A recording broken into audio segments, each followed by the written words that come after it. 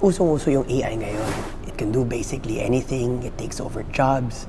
Students use it to write their homework. It can write books, edit videos. It can basically do anything daw. To be honest, I was only mildly interested in all of that until I heard you can download the large language models which fuel AI, and then you can run them locally on your computer to run games. Games, you see. Now you have me interested. Now, I'm a big adventure game nerd. Buenos días. But the promise of AI goes back to one of the earliest adventure games of them all. Zork, the text-based adventure games. You're standing in an open field. And imagine, with the current technology, you can type in anything into the computer and the AI will dynamically respond to what you type, to what you want your character to do. And if AI can take you on an adventure, then that includes adventures under the sheets, if you know what I mean. Bagay ata sa bedroom voice ko ngayon. So we'll be also tackling some not safe for work games a little bit later on in the video. I decided to try AI out, but before that, I decided to check out the good deals from our sponsor. Sawa ka na ba sa unactivated Windows mo? Well, lucky you! Pinakabago mula sa cdkeyoffer.com. Windows 10 and Windows 11 activation codes. Legit, safe, at pinakamura. Madali lang umorder. Hanapin ang Windows version na gusto mo. Piliin ang preferred payment method. Wala pang 5 minutes, nag-CDK ka na para sa Windows mo. Marami na kaming natulungan. Dati, sad and depressed ako. But now, I found the love of my life. Dati, aimless and walang purpose ang life ko. But now, I'm a world-class Zumba instructor. So, web developer ako and content creator for a YouTube channel. And ngayon, ganun pa rin ako pero activated na yung Windows ko. Kaya kung naghahanap ka ng legit, mura, at original software, check out cdkeyoffer.com. check out cdkeyoffer.com. Check out cdkeyoffer.com. I'm not tackling in this video how to run AI on your computer. Long story short, medyo mahirap siya. Definitely still in the realm of advanced users and those who like to tinker. Last time I had to monkey around with this many command line prompts was back in the day when I was mining. Not for the faint of heart. I did do a live stream on how to install the large language models you need and how to get it to run. Link to the live stream in the video description below. Safe for work games muna tayo.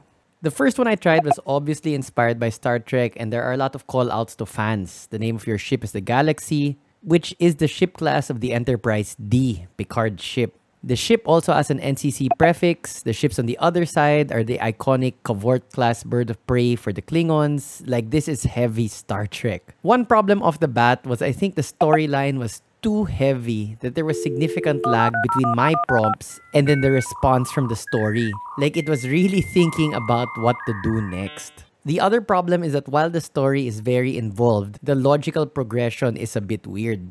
It begins with me on the bridge. Everything is fine, and then literally in the next message, there are 3,000 birds of prey surrounding me. So I warp the hell out of there and retreat. But the next message is that there's an ongoing battle and that the enemy is slowly being drawn into your grasp. Like, I am literally 1 against 3,000, but heck yes, that was my plan all along.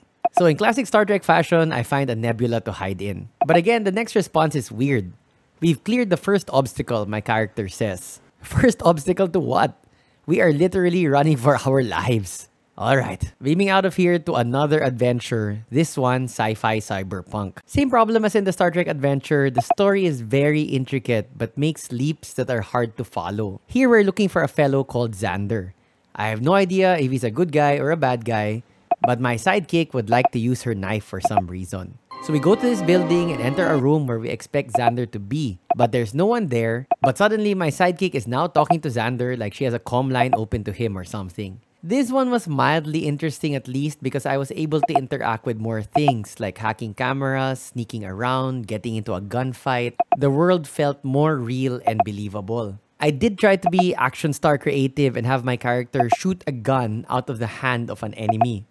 But the AI didn't like that and had my sidekick kill him. But to be fair, it was a bit more flexible when I wanted to do something it didn't suggest. My sidekick goes, "We don't need to fight those guys." And then I go, "But that's more fun." And she says, "Okay." So a bit more impressive, but let's see how the AI does with a more intimate scenario. The first not safe for work scenario was a typical brothel type setup. If you have played any NSFW computer game, you know that for some reason, the girls do not like to be rushed. And this is also true in NSFW AI games. Believe me, I tried. But a few, you're a great person and you're doing an amazing job, the AI feels comfortable enough around me to let me hug her. Whatever. Picky, our AI is not. Although it is possible to escalate things quickly and the AI will respond in character. Compliments though will quickly win her back to you, which makes the character seem a bit airheady. And yes, this does get quite spicy. Finally, I asked for a threesome just to see how the AI would respond, and it was able to take on the role of two characters, so that was impressive.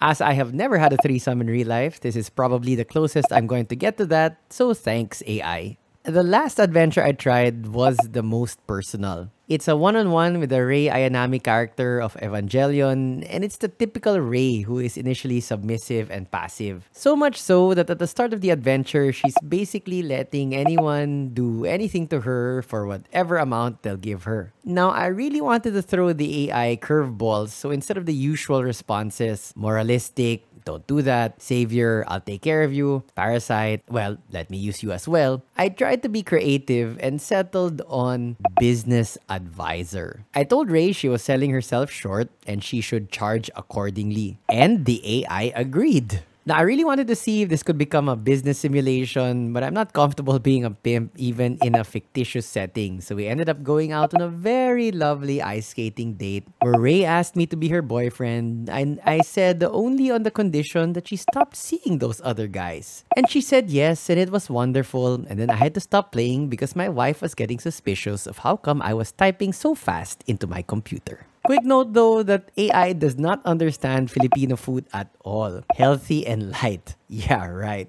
Before we close though, this was still an NSFW adventure and it did get spicy too.